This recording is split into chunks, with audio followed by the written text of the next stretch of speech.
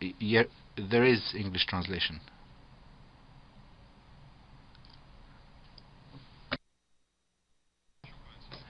Thank you, Mr. President.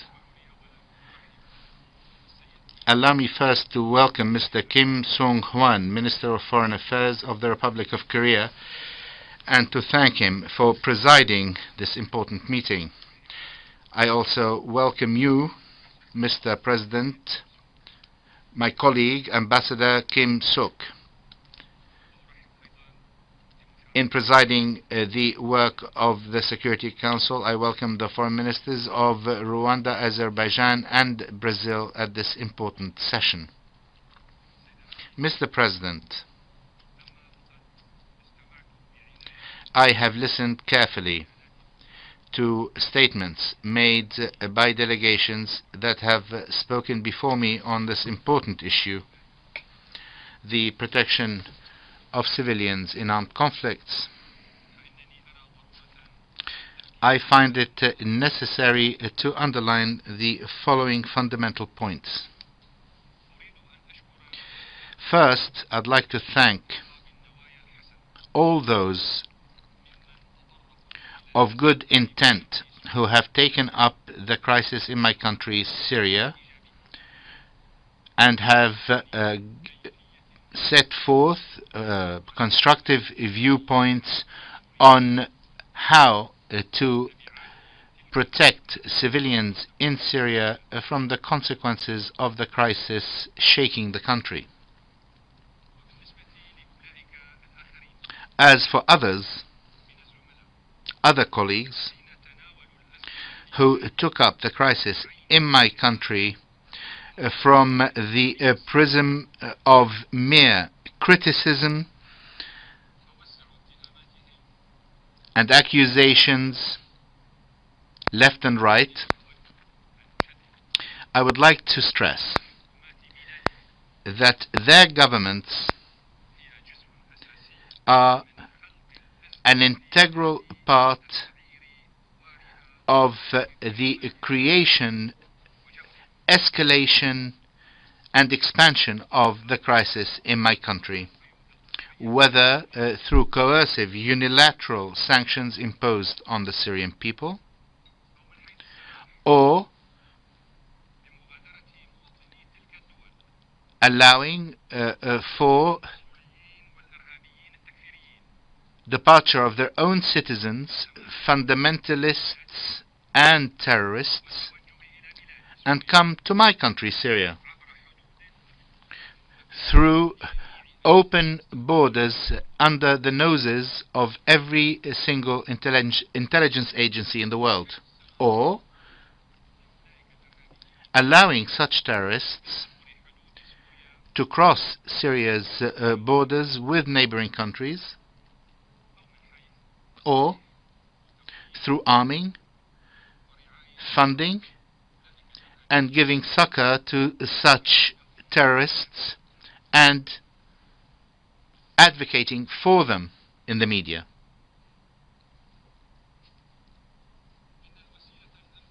The ideal way, Mr. President, to protect civilians in armed conflicts, to avoid them bearing the scourge of war,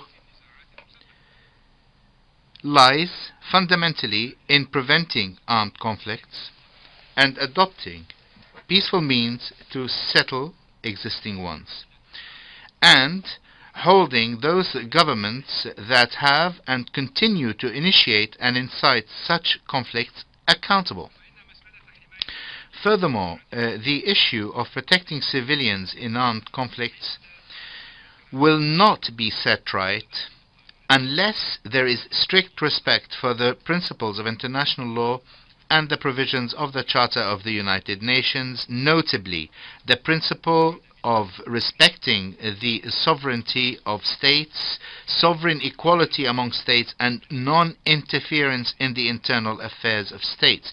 It is utterly unacceptable for such an important issue to be dealt with in a discretionary, indeed selective manner, or in a way that strips the issue of its content and makes it so loose that it can accommodate so many forms of abuse and misapplication. The experience of protecting civilians in Libya is still fresh in our minds. One of the most important principles of sovereignty, gentlemen, is that the state has the exclusive and primary responsibility to protect its citizens. This is a fundamental rule of international law, one agreed upon by the founding fathers of this organization.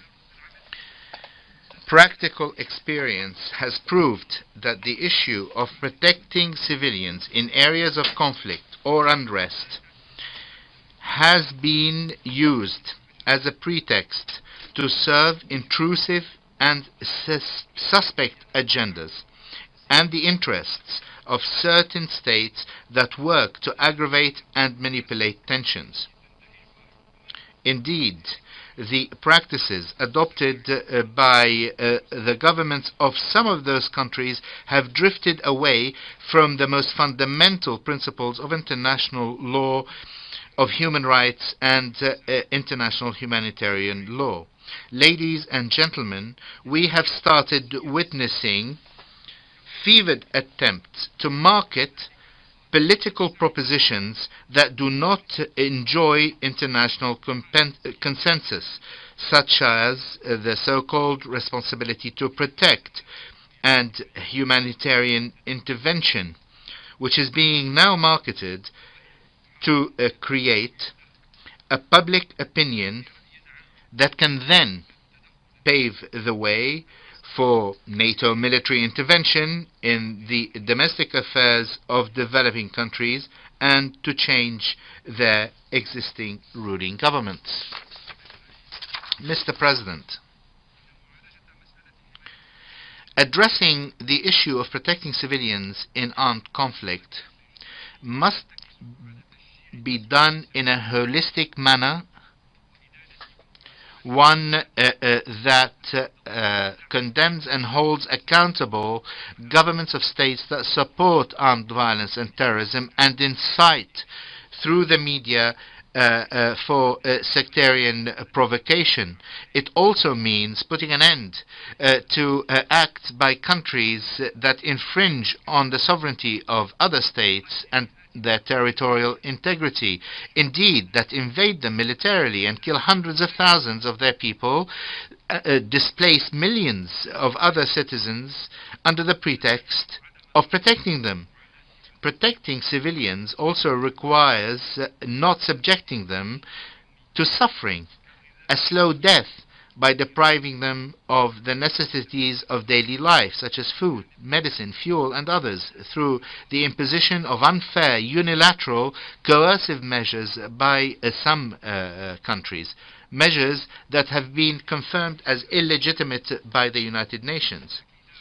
On this occasion, my delegation would like to renew the emphasis on the need to provide protection for civilians languishing under Israeli occupation in the occupied Arab territories, including the occupied Syrian Golan, as well as an end to aggressive practices by the occupying authorities towards them. Despite our opposition to the exploitation by some delegations of the subject of our discussions today, and reflecting it on the regrettable events that Syria is witnessing currently, let me point out that caring for Syrian civilians, if serious, cannot jibe with the policies being pursued by well-known Arab regional and Western countries that boast publicly about providing arms, funding and training, as well as safe haven to armed terrorist groups that cross borders and target the Syrian states in all its components, that take civilian populated places as a base for their terrorist operations and use civilians as human shields. We believe that concern for Syrian civilians cannot be expressed through sponsoring terrorism or extremism, or derailing efforts towards settlement, or through exerting pressure in order to undermine any possibility for an inclusive national dialogue that alone can enable Syrians to restore security and stability and determine their own future through a Syrian-led political process among Syrians, as stressed by Security Council resolutions 2042 and 2043 and the Geneva Communique. Mr. President, there is a difference between protection of innocent civilians, a noble task, and the protection of insurgents, terrorists, fundamentalists, those who recruit children, those who fire at civilian aircraft and diplomatic missions, those who mainly target the very safety of civilians and destroy the state's infrastructure, an infrastructure fundamentally built to serve those very civilians. The Syrian government is continuing to carry out its constitutional duties in protecting its citizens from acts of terrorism and sabotage. The government is working to restore security and stability. It is doing its best, despite unilateral, unjust measures and enormous pressure, to meet the needs of its citizens, to provide shelter for those forced by the distressing events and terrorism to leave their homes, and to facilitate their safe return to their homes. The Syrian government has also provided all the necessary facilities for relevant United Nations agencies, including OCHA, the Red Cross, in order to help in this regard. Furthermore, the National Committee of Investigation of the current event is continuing its task to ensure that those proven to have been involved in acts of violence are prosecuted and held accountable without any exceptions. Mr. President, in conclusion, the unethical political trading in the situation of Syrian refugees, the organizing of media press conferences only to announce pledges that remain unfulfilled in most cases, those are not consistent with the effort to protect civilians, or indeed the fact that many of the countries announcing pledges of donations are themselves the basic reason of the displacement and suffering of those refugees. In conclusion, Mr. President, let me say that the arrogance of the Israeli representative has made him fall victim to the illusion that Salah ad-Din al-Ayyubi or Nebuchadnezzar or indeed Abraham Lincoln or Gandhi or Simon Bolivar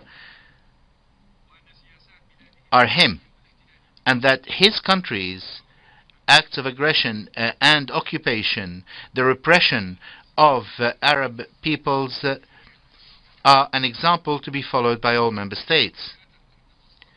He misses the fact that the resources spent by this international organization to discuss the very means of ending Israeli occupation and aggression have taken from this organization and this very Security Council millions of work hours, hundreds of resolutions. However, the Israeli representative, with his ignorance and his arrogance, now believes that his country's policies are above the Charter, above the Universal Declaration of Human Rights. He also believes that the so-called international community must thank Israel for its occupation and aggression, and that it must lionize Israeli terrorism against Arabs and in the occupied territories. Gentlemen, Israel aids, funds, and gives safe haven to Takfiri extremist fundamentalist groups that work fundamentally from the Golan. Israel is an integral part of those acting to use and abuse the crisis in Syria to perpetuate the occupation of Arab land and to prevent forever the creation of a Palestinian state with East Jerusalem as its capital. Thank you, sir. I thank the representative of Syrian Arab Republic.